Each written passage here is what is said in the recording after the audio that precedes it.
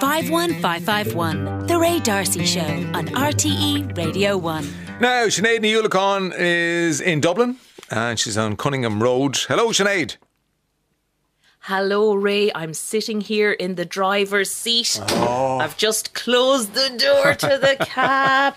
I can see my mirrors. 1, 2, 3. I can see in front of me. I've got screens. I've got buttons. I don't know what I'm looking at, but I have somebody by my side who knows exactly what's going on here in the bus. Zoe Bailey is her name, and she has been working for Dublin Bus for 3 years now. How are you, Zoe? Hi, how's it going? Not too bad. Thanks for inviting us into your bus today. Happy to have you. Yeah, what sort of bus is it? Do you know? It's a PA. It's one of the newer ones. Right, and is that electric? Yeah, it's electric, so it is. Hello? Hello? Yeah, go on. Yeah, it's electric one, so it is. It's one of the latest ones. Is it automatic? It is. Right. All the buses are automatic. Is it easy to drive? Very easy, very smooth. Is it? Yeah. Well, yeah. I suppose back in the day when you didn't have assisted steering and all that, it would have been a right pain, wouldn't it? I've got stories of plenty of drivers who's here over 30 years, and some of them have been absolute disastrous. Yeah. Why bus driving, Zoe, for you?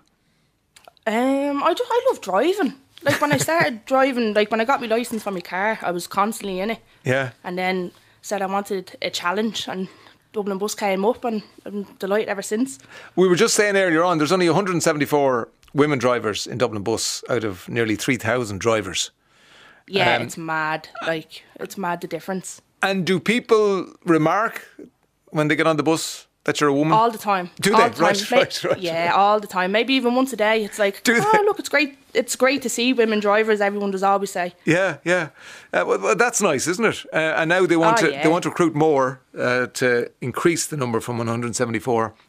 So they're having an open day in October and November, and we'll tell people about that when it happens, and people will get a chance to drive a bus. Can you remember the first time you drove a bus, Zoe? I actually can, because I went to one of those opening days myself back in 2019, and went in, met a few drivers, and then they told us, because I didn't know at the time, that we can get into a bus and go around the yard, and I knew straight away then as soon as I sat in it, it was like, that's it, this is for me. Yeah.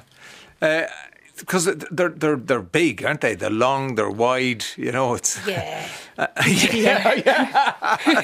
Everyone does say that to you. How are you driving this? I said I drive this better than my car. Yeah, right. And of course, on top of that, then, how many people fit in a double-decker bus? You get in around 80 on a double-decker. 80, yeah. 66 seat and then around 15 standing. And does that ever play on your mind that you're responsible for all of those people? Not really, because like you have to be confident. You have to be confident in yourself, you know. Yeah. So like you can drive smoothly and safely, and everyone on the bus is comfortable with you on it. Yeah. Like there's no panicking. We've all been there where we see the bus and it's about to pull away, and we're running and we're waving and we're shouting, and you know, sometimes depends on the bus driver and what sort of day they're having, they might stop, and other times they won't. But you were in that situation, and a man and wife were laden down with shopping. Yeah, they were. I was actually on my way into Ballyfermot. I was coming in from Inchicore, and I was at the stop, had let people on, and I was pulling away, and I seen these two in my mirror, and I stopped and pulled in for him. And he ran up, he was very like, oh, thanks very much, and stuff like that. And then he sat down and he came back up to me a couple of minutes later with a packet of ham to say thank you very much. He was like, it's all I have, and I couldn't take it. I couldn't take it off him. But I was like very appreciative for it, you know. Yeah. Speaking of payment, and we can't pay with hand, but we have to have exact change. I suppose you and every other driver will be happy when cards are introduced. Oh yeah. Definitely. It's coming down the tracks. Yeah, it will be a huge improvement. Yeah, exactly. Because you'd have a lot of tourists coming over, and they'd be here with their cards, and you're like, I'm very sorry. So you'd be pointing your finger to there's like leap card pictures on the bus, and saying that where they have to get them, which would be on O'Connell Street. So they have to get off the bus? Or another shop. Well, no, 9 times out of 10 they always have change. Yeah. You know? Yeah. And there was a regular who used to get the bus, and he always had sweets for you.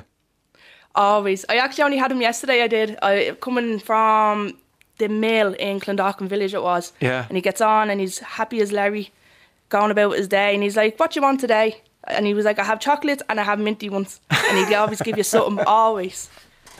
You sound like you're doing your dream job, Zoe Bailey, driving for Dublin Bus. And they're having open days. Sinead, they're having open days in October, November. Yes, I think I might call over to Broadstone Depot on one of those days because I would love the opportunity to drive a bus. I don't know if I'd be any good at it, but I might as well give it a lash. Yeah, so we'll bring your microphone. We'll talk to you that day as well. Zoe Bailey, thanks so much.